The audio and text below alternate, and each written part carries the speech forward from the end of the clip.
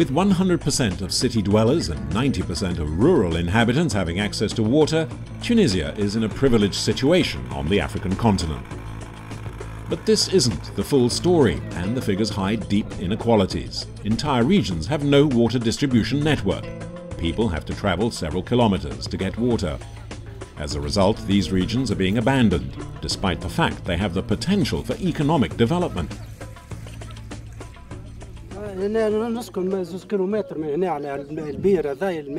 We have problems getting water. I live more than 2 kilometers away. I come here with my wheelbarrow and jerry cans, so I can't carry a lot of water. Then there's the road. It's in a bad state.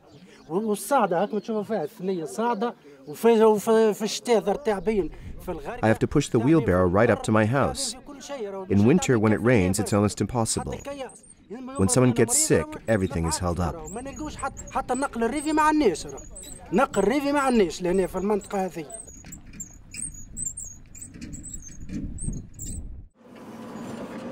A drinking water distribution program is being implemented across 80% of Tunisia, aimed at the poorest rural inhabitants in the country. The goal is to make sure every family home will have full access to water.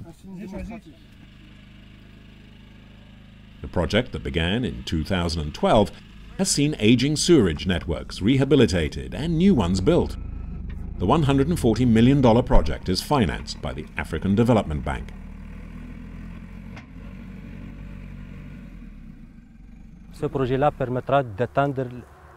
This project will allow us to fulfill 3 objectives. Firstly, to provide enough quality drinking water. The second is to improve people's quality of life through better sanitary conditions. And the third is to make the territory more attractive via economic development and job creation. Here in the province of Mornag, 22 families used to have to walk for at least 2 hours to get water. They were recently connected to the water supply network. It has made a huge difference, especially for the women.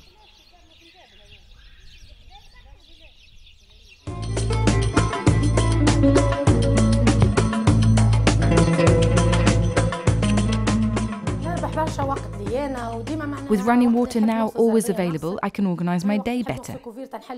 It's made it much easier to do all the housework. But the best thing is that the children are cleaner now.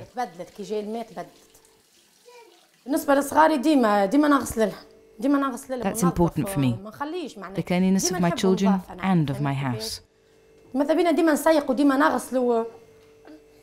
More than 100 kilometers away in the rural area of Benarous, the work connecting households to the network is almost completed. Issam is truly exceptional. Up until a few years ago, he lived in Tunis, but he decided to return home to raise livestock. His friends and relatives were extremely concerned, and they had a right to be, as Issam cannot see. During the day, a young boy helps him with his work, but he lives alone in a small isolated house 4 kilometers from the village.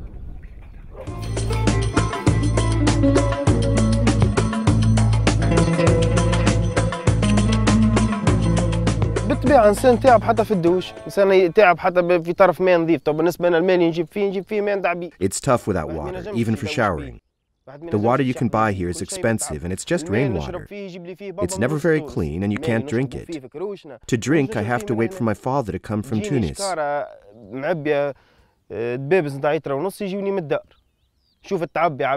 He brings tap water from the city. He makes the entire trip with the bottles. It's tiresome and inconvenient for all concerned.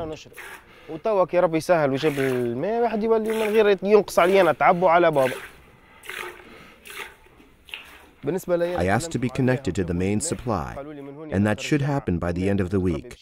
Then I'll be able to go ahead with my dairy cow project.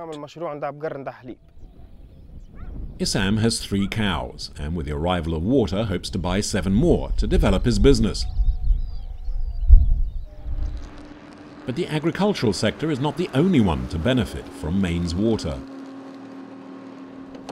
Some are so confident that they didn't even wait for the water network before investing. 250 kilometers from Tunis in the governorate of Kasserine, this is a particularly busy stretch of highway.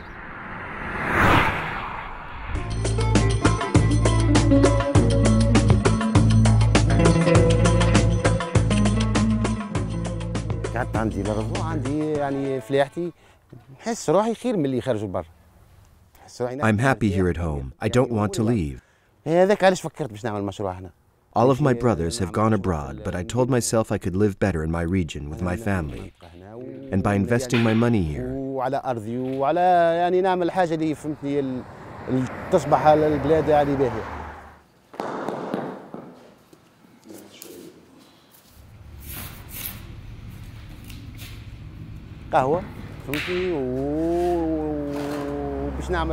the idea is to provide tourists and everybody that travels through this region with a rest area.